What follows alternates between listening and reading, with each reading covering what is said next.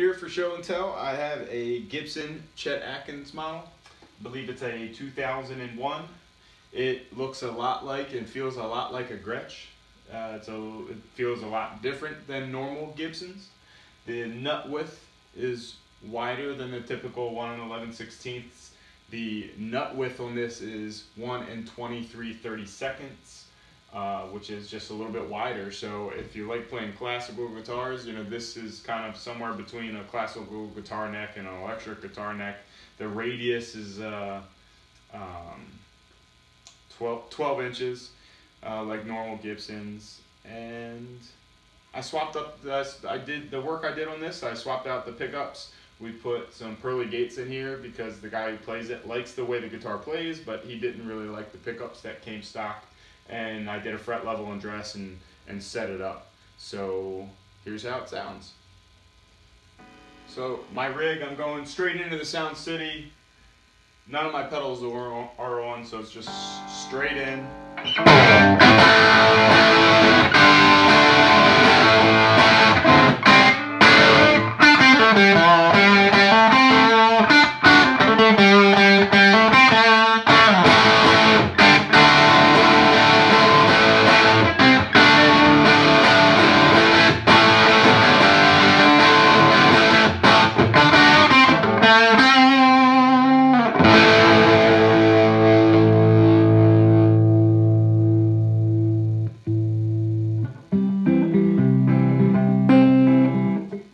Reverb on.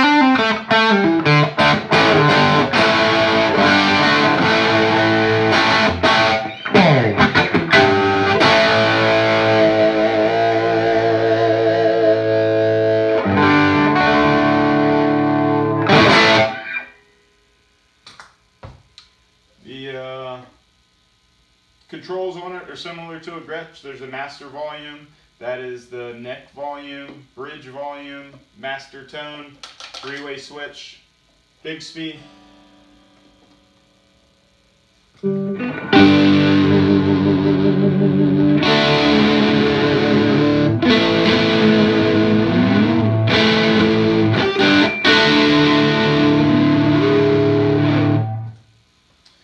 Hopefully the binding lasts on these a little bit longer than the Gretches do. It has the thumbnail inlays and just an interesting guitar that you don't see every day. Hope you enjoy. If you like me doing a little show and tell, let me know and I'll do some more show and tells. I have some pretty cool things in the shop and a couple little gems in my collection. So I'll show you what I have. Thanks. Deuces.